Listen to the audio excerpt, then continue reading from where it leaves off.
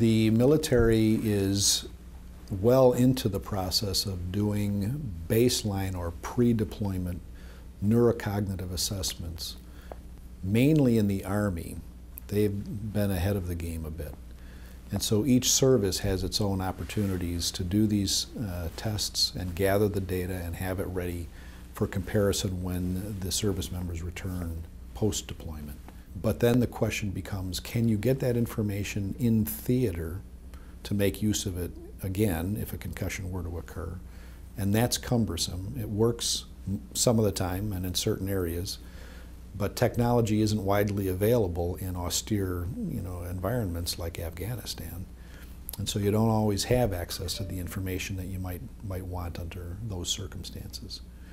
Then the other part is when somebody comes home and what you're comparing them against is a 20-minute snapshot of their cognitive performance on a computer laptop a year earlier, and all of what's happened in that year has occurred to you, we're not sure that we're getting valid information, either about how they performed on the test beforehand, nor on is it a meaningful reevaluation so much later and with so much water under the bridge, so to speak.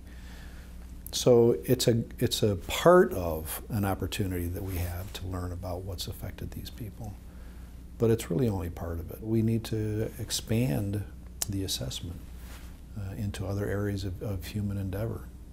But I think that the computer assessments will continue to be a part of it. It's just that it can't be oversimplified such that that's all you need.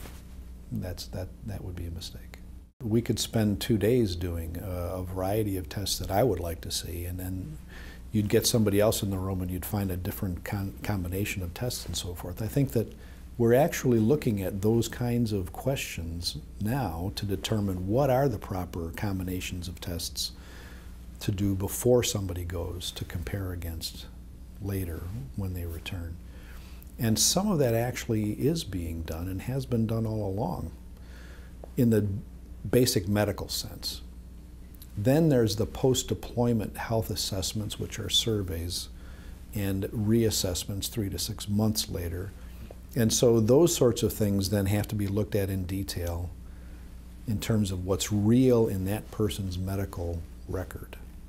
And so for a given individual, we have lots of opportunities to gather information and get it right. And if we expand it a little bit in terms of what we're looking at before that individual goes, we'll have a better baseline, kind of a platform on which to build and look again when they return as to what the nature of the problems are they may or may not have.